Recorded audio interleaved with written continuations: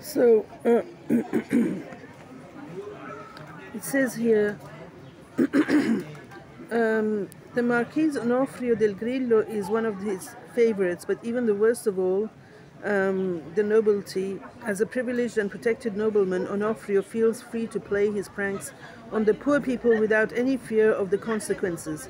On one occasion, when he is arrested at a dinner with common criminals, he turns to the populace in a vulgar speech, claiming that his nobility allows him to do what he wants and that they, being poor, are not worth anything. Memorable is the dispute between the poor Jew Arone Piperno and the Marquis for the payment of a salary.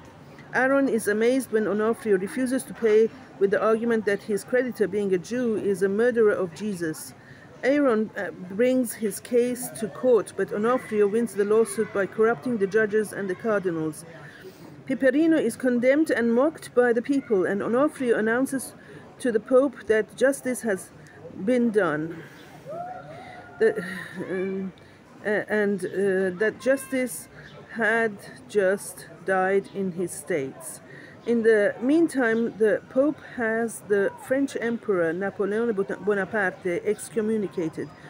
When the conflict escalates, Onofrio is appointed commander of the Swiss Guards in Castel Sant'Angelo.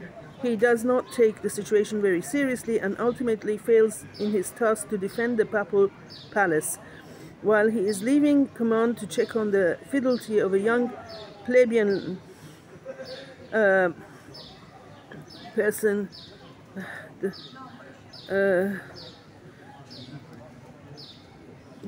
French occupants of Rome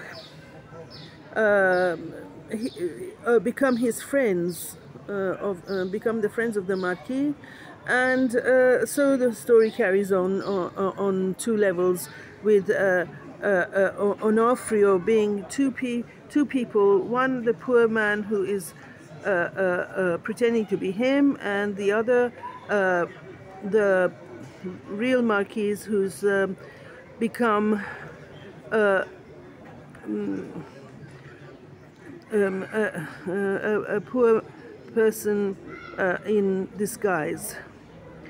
That's the story for today, and I think it's going to rain now.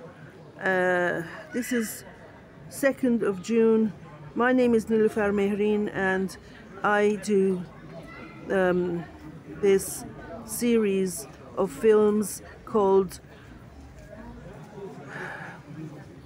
The Life of an Artist, The Life and Times of an Artist. Thank you for watching. Bye.